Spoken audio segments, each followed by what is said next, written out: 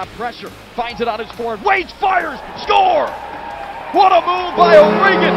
He lights the lamp. San Jose strikes first. It's O'Regan who leads the team in goals already. Finds to the back of the net for San Jose and gets the Barracuda on the board here at the 4:10 mark of the second period. The Camper's intercepted. Would have been a sharp angle shot from Broadhurst. Tried to feed back to Camper. Now Haluka with a burst of speed. 4 seconds left. Leaves Brodzinski. Fires and he scores. And at the end of the day, it is Brodzinski that tallies for San Jose. The Barracuda split the series. They win it 1-0 in overtime. And Matisse Kivleniks' heart breaks as a brilliant...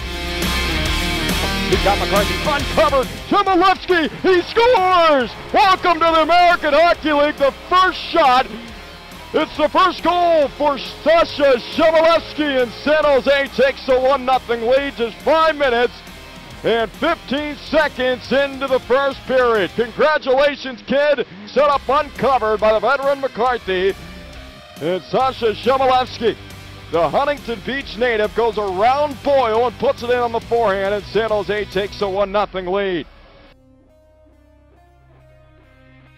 So far in this first, lopsided 11-3 in favor of San Jose. Chekovic picks off a puck right at the side, fires, he scores!